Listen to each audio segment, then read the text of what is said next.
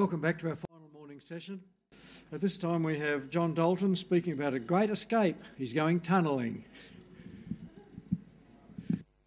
Thank you. Thank you. Yay! I'm here all week. So I'm John Dalton. I'm a local. I work remotely from my home office here as a database administrator for a company called Engine Yard. Been doing that about 4 years, but I've been a sysadmin, I guess, for too long now. I still think of myself as a sysadmin, you know. Anyway, so I guess other than what I'm going to talk about today, I have other interests. I didn't get to do my lightning talk on my other interests simply because I didn't put my name down. I probably would have done cake decorating. That's one of my sort of weird little passions. And in fact, I have used Inkscape before for cake decorating, so it could even have been relevant here. So other than that, photography, spending too much money on dead tree books, and 4 little boys that occupies all of my time. But today I'm here to talk about SSH, which, as everybody knows, stands for Secure Shell. It's that thing you use when you want to open a terminal session on another box somewhere. And most people probably never do anything much more complicated than that with it. SSH is, of course, much more than just a remote terminal program. It's a protocol for establishing a secure connection between 2 computers, and that connection can contain multiple channels, independent streams of data that are all encapsulated within that one connection. I'm going to talk about some of the cool things that you can do with those extra channels that SSH will bundle up for you. But first, let's start with the basics. So when you connect to a server via SSH, it's very similar to connecting to a secure website via HTTPS, right? First of all, you do your TCP handshake, so your 3-way handshake happens. Then there's a, we should have waited a couple of minutes. So then there's a key exchange to establish an encrypted connection. And a lot of people think that that's when your SSH private key is involved. There's actually an exchange that happens before that. So that's your private key stuff is part of the authentication, which is the next step, which is why if you can actually enter a password when you're connecting via SSH. Of course, nobody does that anymore, right? Do they? Nobody actually types their password when they're connecting to a server, I hope. But you type your passphrase. We've all got passphrases on our keys, of course. But so that authentication happens after the connection is already encrypted. And as I mentioned, so there can be an extra sort of key exchange going on there for that. Usually what happens next is that the server starts a login shell process for you, connects the standard input and output of that process to your terminal over the encrypted connection. So now your terminal looks like it's the other machine on the other room, other side of your desk, other side of the world, whatever. You don't need to open an interactive shell, of course. You can run a command directly on the remote system. And like all good Unix utilities, SSH plays really well with pipes. So piping another command's output through SSH is the simplest form of a tunnel. Here, the example I'm giving is I'm running a MySQL dump, so a database dump. I'm piping that through gzip on my local machine. I'm going to compress that plain text SQL output. I'm going to compress it using gzip. And then I'm piping that compressed file out through my standard out to an SSH command, which connects to the other machine where I run cat, and I output that to a file locally. So my standard out from gzip is now on another machine where it's connected to the standard in of the cat process. I'm not sure if this counts as a useless use of cat or not, but it does. Excellent. No? Yes? Excellent. Sorry? Directly. So if I don't have the cat there and I just start with a redirect symbol, that'll work? This is the way I'm used to doing it anyway. But, right, so what's happened here is that my standard out of, I had 2 local processors, and then all of a sudden the other end of the pipe is somewhere else. In this case, cat, is just there to receive the input coming in, something to do the standard in, standard out. And of course, I can do it the other way around, right? I can run the SSH command first, and then I can do the dump and the compress on the remote host, and then pipe the output of my SSH command, which at this point is not a text terminal-based anything. It's the raw gzip data, which I'm redirecting to a local file.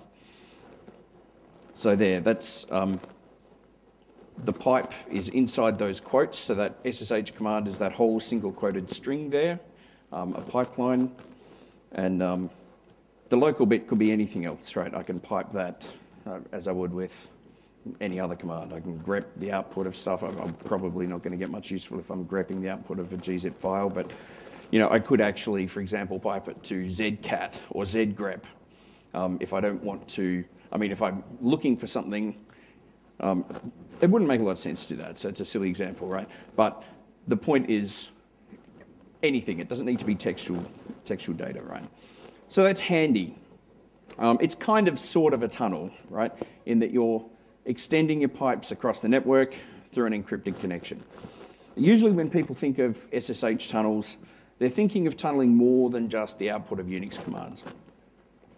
SSH can listen for incoming connections on a port that you specify, and then forward any traffic that comes into that port through your encrypted connection to another host and port that you specify on the other end. And it can do this in either direction. You can either listen for traffic on your local machine and forward that to the other end, or you can listen for traffic on the remote machine and forward that back to you. So let's look at an example of how that works. Here on a remote network behind a firewall, I have a server which is running some important internal service. The service is listening for incoming connections on port 54321. Only servers on the same local network can connect to this. All right, it's not exposed via the firewall or anything like that. And I need to connect to that service to configure some changes. The service is running here, doesn't support SSL. Nobody's going to open a hole in the firewall for me. I can tell my local machine to connect via SSH to that server, and then to forward all traffic from port 54321 on my machine to the same port on that remote machine. And this is what that looks like. So now, when I access port 54321 on localhost, and here is my actual laptop, this can be any local machine that you're running SSH on, my request is sent transparently through the tunnel until it pops out onto the other side, where it appears to have come from the remote machine itself. It's important to remember here that there's no magic difference between a client and a server. A client is the thing that's making the request, a server is the thing that's receiving it. In any modern computing environment, most machines are being both clients and servers at the same time. So here, SSH on my local machine is acting as both a client and a server. It's an SSH client making a connection to a remote SSH server, but it's also listening on port 54321 for connections from local clients. So from the perspective of those clients, they're connecting to a server running on localhost, and SSH is the thing which has bound that port and is listening. On the other end, the SSH daemon is acting as a server for my SSH connection, but now it's also acting as a client. When traffic comes in on that forwarded port, it's opening a connection to the specified address and sending everything through. The service that I'm connecting to on the other end doesn't see a connection from my local machine. it sees a connection coming from the SSH process. So if I'm connecting, as in this example, to something running on localhost, it sees a local process connecting to a service running on that port on localhost. My browser doesn't see the IP address of the server that's actually provided the responses that are coming in over the tunnel, assuming here that the thing I'm accessing was a browser, whatever client I'm using. So as far as both ends of that tunnel are concerned, this is all local traffic. It's completely transparent to the clients. SSH doesn't have to connect to localhost on the other end either. Perhaps our firewall only allows us to connect to one host via SSH. That's actually not too uncommon. And it's not a problem because we can connect our forwarded port from that host to another host. So here we're connecting from our local machine. We're connecting our client, right? For example, the same client that we ran before, we're connecting to port 54321 on localhost. That is going over an SSH connection to the same remote machine, but then when it reaches the other end, SSH is making a connection not to itself, but to a third machine inside that remote network. So you can see here, even though my local machine doesn't have any idea what that private IP address, the 10.1.1.7, no idea what that means, no possible route to access that. I'm not accessing that locally. This is something that will happen at the far end of the tunnel. When I get to the other end of the tunnel, I will then make a connection to that IP address on that port. And so as you can see, the port doesn't even need to be the same, which comes in useful if you need to talk to multiple services or services that might be running on ports that you're already mapping locally. So we can tell SSH to even allow other hosts to connect to the forwarded port using the gateway ports setting. Normally SSH is only going to allow connections from our local machine. So wherever we make this connection, that's the only place that you'll be able to connect to that port. But if we turn on the gateway ports option, SSH will actually bind that to all interfaces. It's probably configurable which interfaces. And then allow other hosts to connect to the port on the local machine and forward those as well. So you can have a situation where, for example, what looks like my laptop here might be a machine running on a local network that appears to be running, for example, a web server. Other machines on the network can connect to that web server, which isn't really there. It's at the other end of an SSH tunnel. There's no way for those local clients to know that. A remote tunnel works basically in the same way, but it happens in reverse. When we open our connection to the remote machine, we tell the far end to listen for traffic on that specified port, and then to send that traffic back across the tunnel to us. So this time, we're imagining that we're running a service that's listening on port 3000 on our local machine.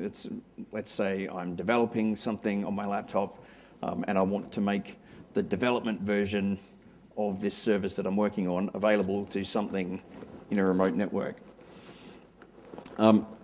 We can connect to the remote machine via SSH. It can't connect to us. You know, we're a laptop sitting in a cafe somewhere on a natted broadband connection. But we can ask SSH to listen to port 3000 on the far end of that connection once we get there, and then make a connection from our local machine to the service running on port 3000 on localhost. So any traffic that's received on 3000 on the remote end is forwarded back through the tunnel and passed on to the service listening on port 3000 on localhost.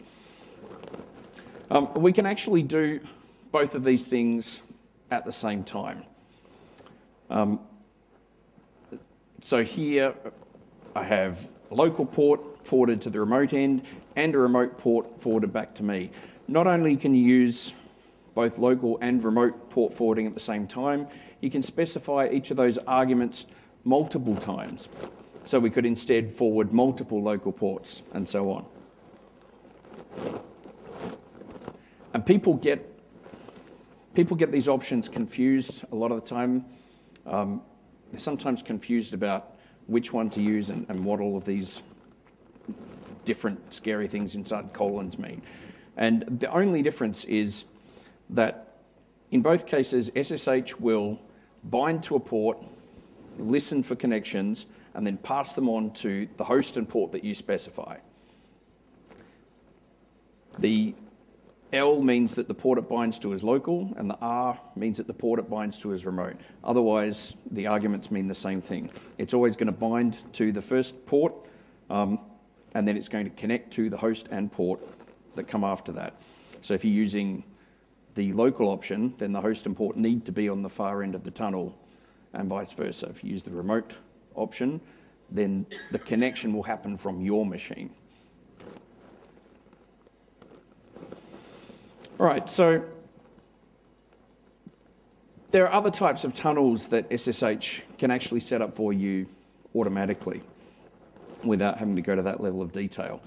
So first, let's paint another picture, although this one was actually drawn. All right, you have SSH access to both server A and B here. On server A is a really big file. Let's say it's a multi-gigabytes of database dump or something like that.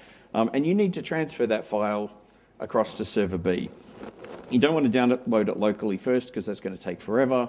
You're on a slow connection somewhere. These machines have a pretty fast connection between themselves. Maybe they're in the same data center, maybe not, but whatever it is, it would be much faster if you could just move it directly from A to B without coming down to you first.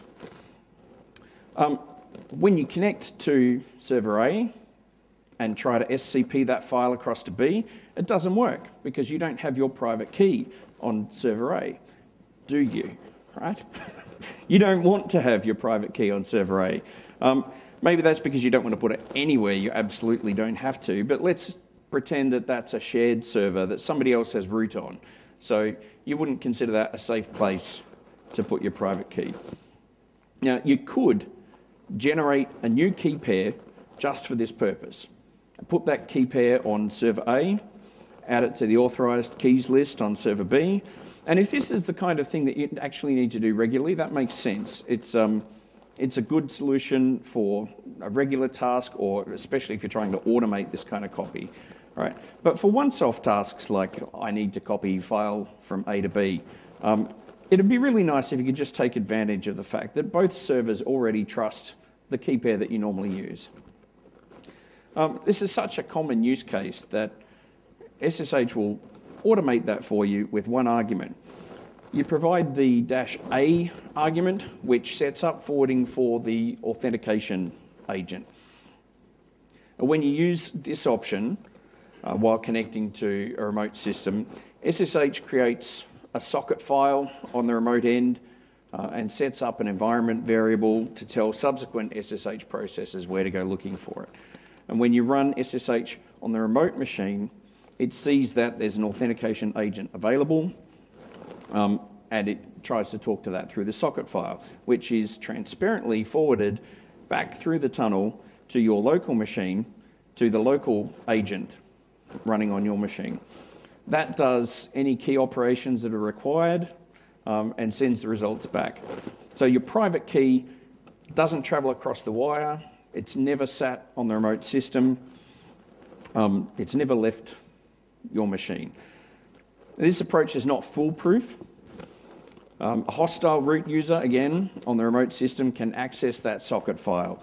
So therefore, they can talk to your authentication agent.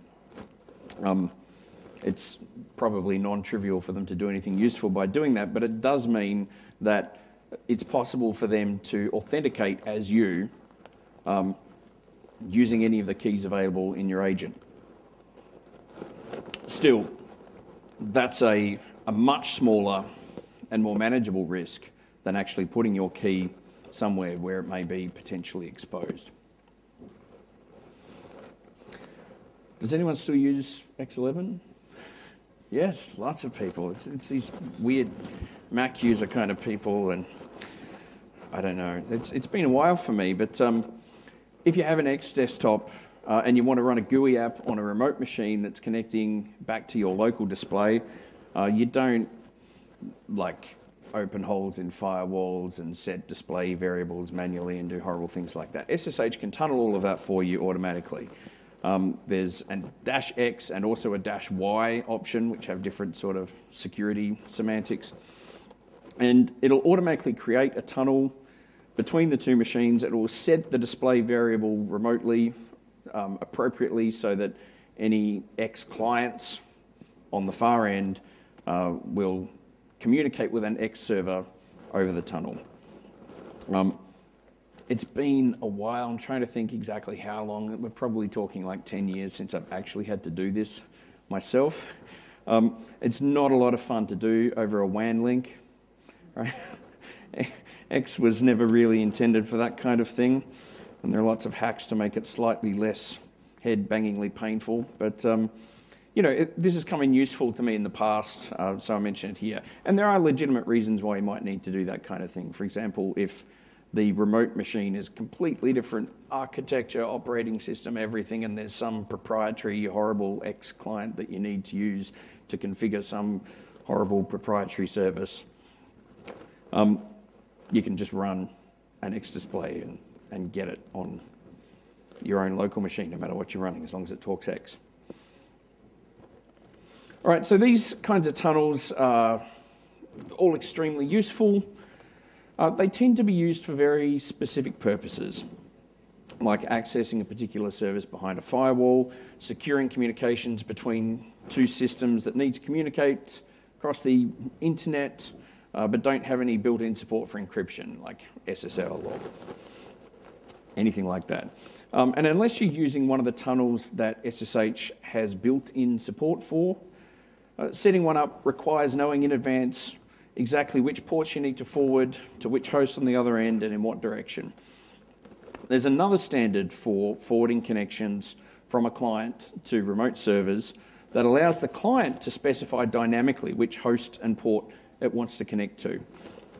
And this saves you from setting up any port forwarding in advance. Has the downside that the client actually has to understand how to negotiate the host and port details every time it opens a connection. So setting this up with SSH is very, very simple. You can tell SSH you want it to act as a SOCKS proxy server and which port it should listen on. Then you tell your local applications to use a SOCKS proxy on that port, and SSH handles the rest. When your local clients make a connection, they need to negotiate with the SOCKS proxy and say, I want to connect to host X on port Y. SSH tunnels that request to the far end, where it then opens a connection from the remote end of the tunnel dynamically to the host and port that the client specified.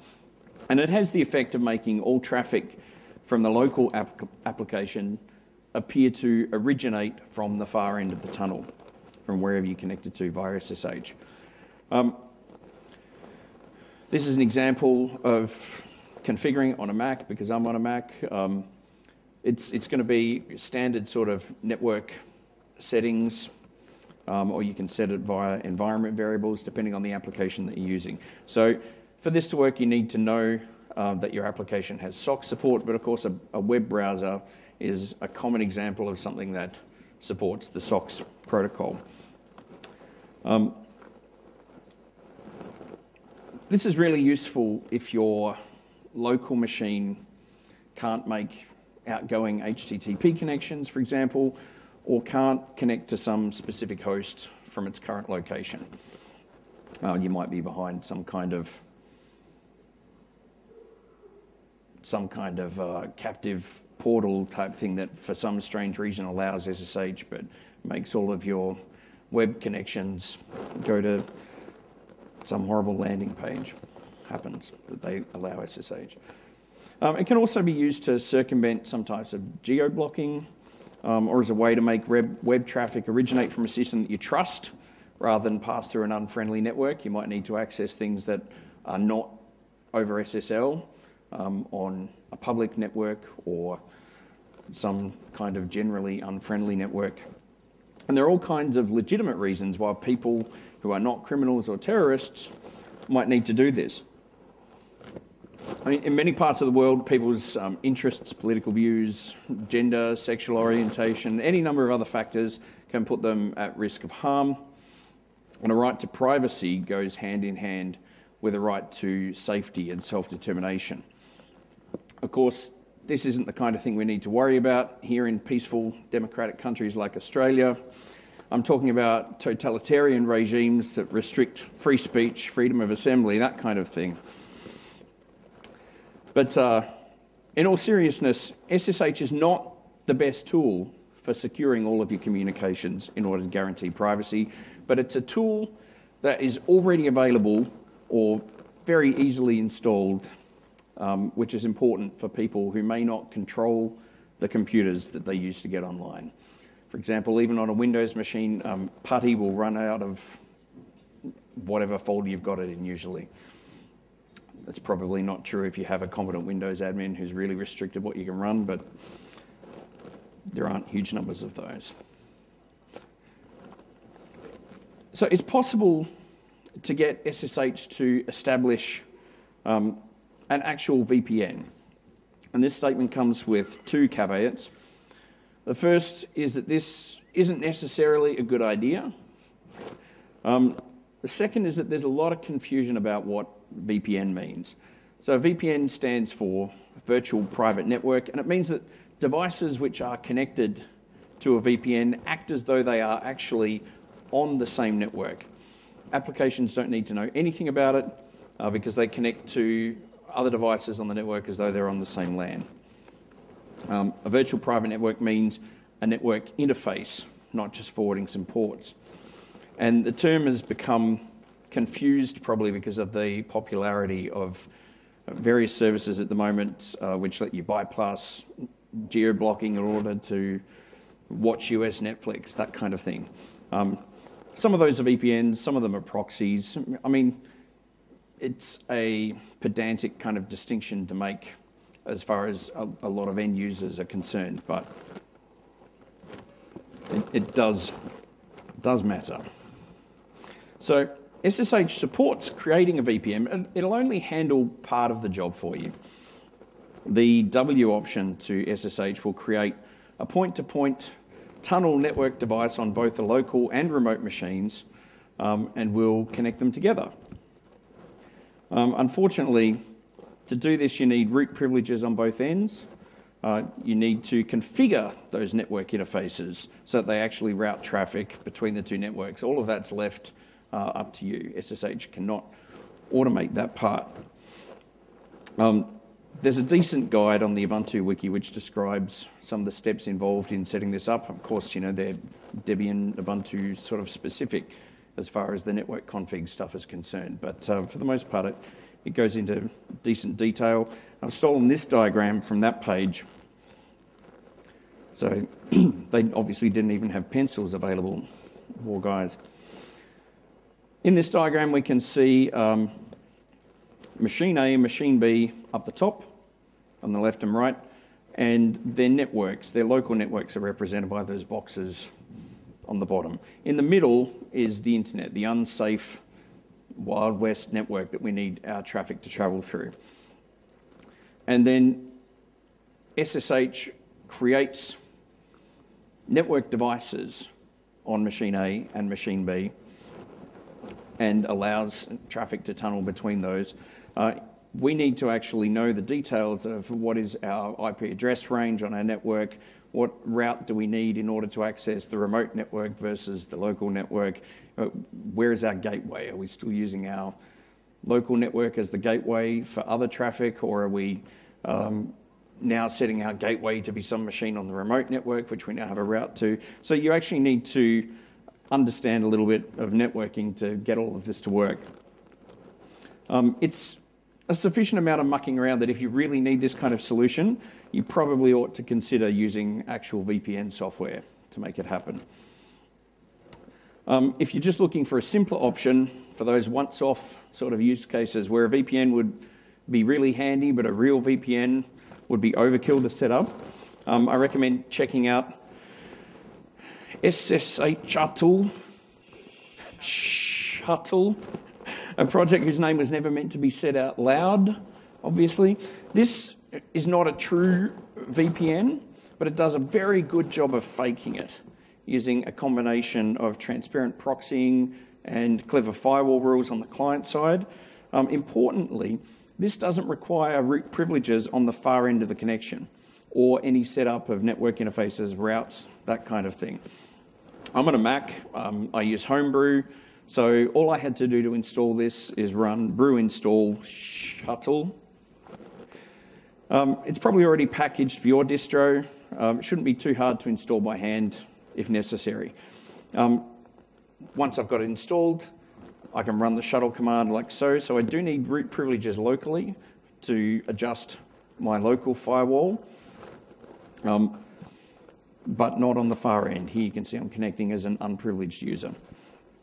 So this example says to connect as me at some host to proxy local DNS requests to the other side, because there are some services that use DNS resolution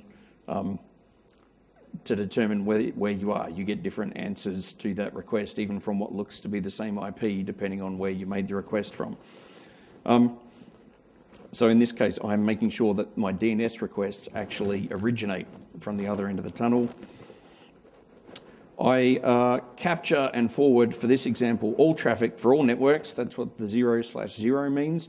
But I could instead have specified that I only wanted to capture traffic for particular networks and specify the address range, subnet mask, that kind of thing there.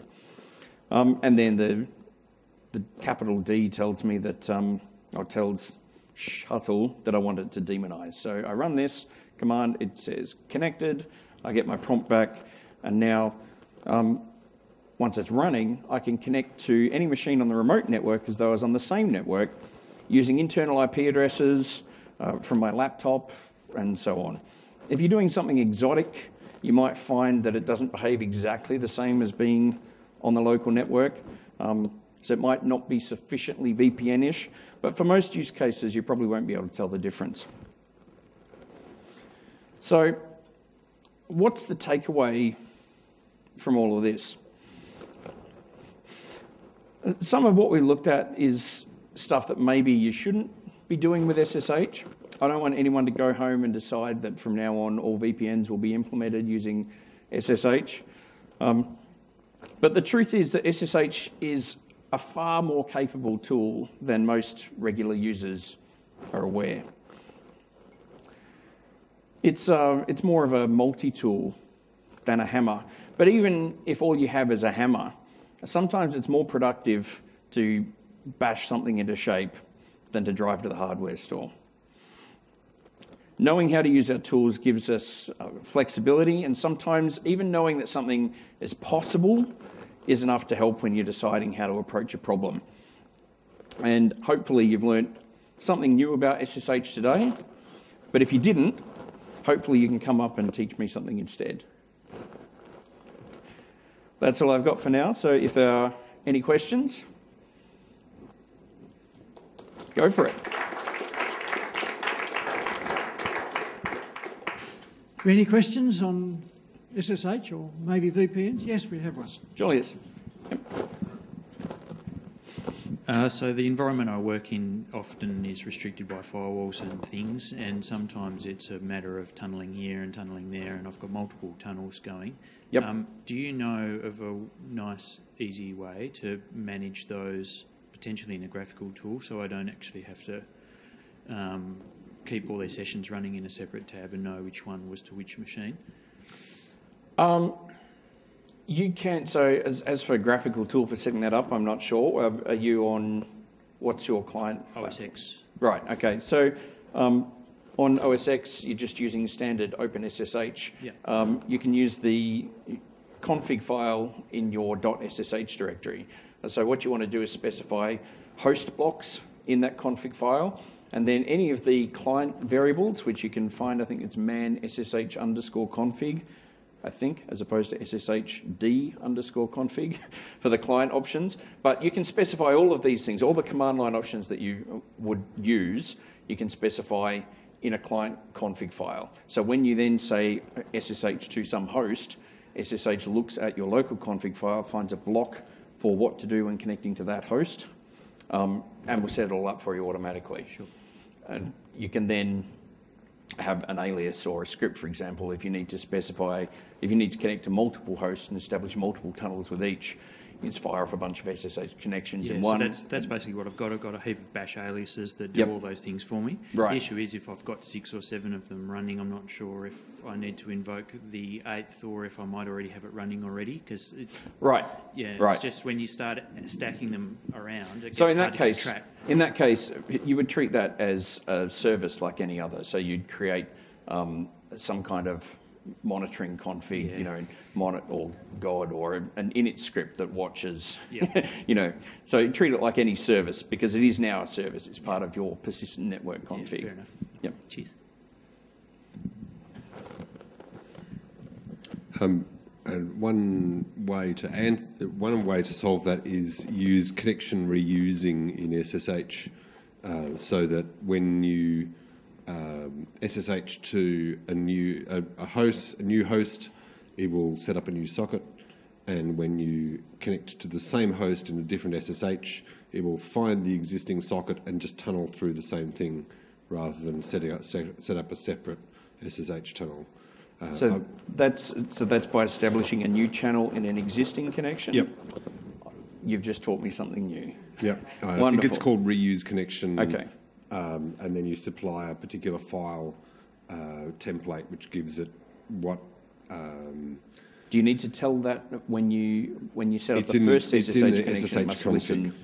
So that's in your SSH config. But as soon as that's in your SSH config, then all your future SSH connections will try to use that, and there is a -O option to disable that if for some reason one of your connections, that connection is stalled, and now you need a new SSH connection to get in and uninstall it. So what I was going to ask was, sometimes there are, firewalls block port 22 destinations, but they leave things like HTTP and HTTPS open. Do you feel there's any harm in having a home server with a SSH listening on port 443 and that sort of thing? I personally don't feel there's any harm on doing something like that. It's possible, depending on what kind of blocking they're doing. If they're trying to do some kind of stateful inspection and you're doing something on port 443 that doesn't look like the beginning of an SSL connection, that might not work. But there's nothing holy about those assigned port numbers as far as I'm concerned. And if it's a machine that you control on the other end, put whatever service you want on whatever port. And if people get upset, that's their problem. Yeah. No, that's a useful technique. SSH can listen on a different port if port 22 is blocked. There's also a tool called SSLH, which multiplexes. So if you connect to port 443 with an SSH client, you get SSH. If you go to it in a web browser, you get web. Right. Excellent. So you'd run that then as a server on port 443 on the port server, 443, and then and proxies. it will dynamically connect the client to whichever is the Correct. appropriate service. Yep. Correct.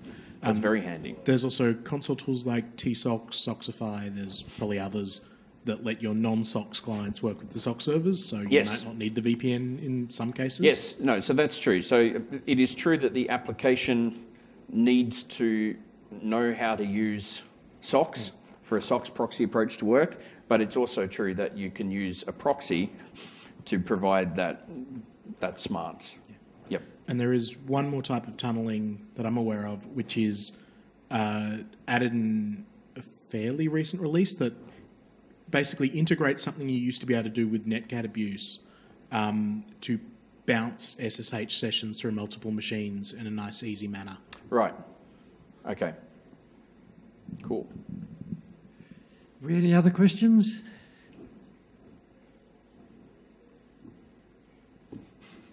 All right. Yeah. Thank you. Thank you, everyone. It's Paul, wasn't it? Here's your memento of the occasion.